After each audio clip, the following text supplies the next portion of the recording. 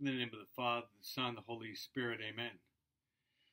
Every April 25th, the Church celebrates one of the four evangelists, and that is St. Mark.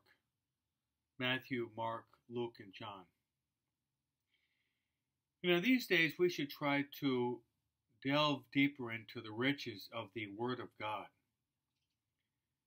and be exceedingly thankful that we are Christians, many of us are Catholics, and that we have access to the Word of God, to the Bible, and to the Gospels. The word gospel actually means good news. Of the four Gospels, the Gospel of St. Mark was most likely the earliest written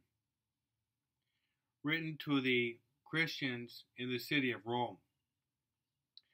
Also, the Gospel of St. Mark is actually the shortest of all the Gospels.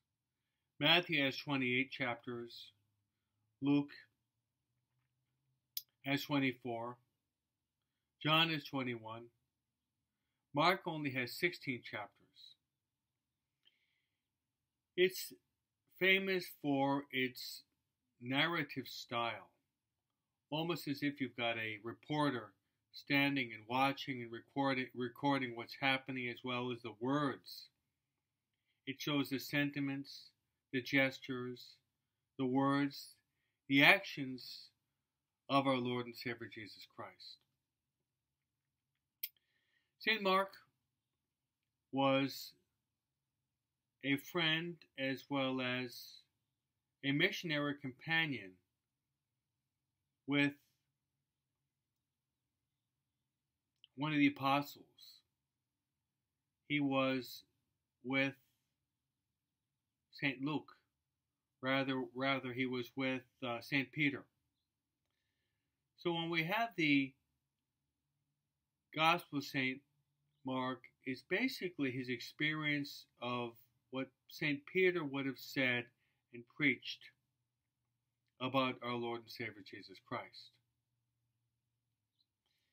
The end of the life of Mark, as was the case in all the apostles except the apostle St. John, he traveled to Egypt. He was in Alexandria, Egypt. And he ended his life by being a martyr. That is to say, by shedding his blood for our Lord and Savior Jesus Christ.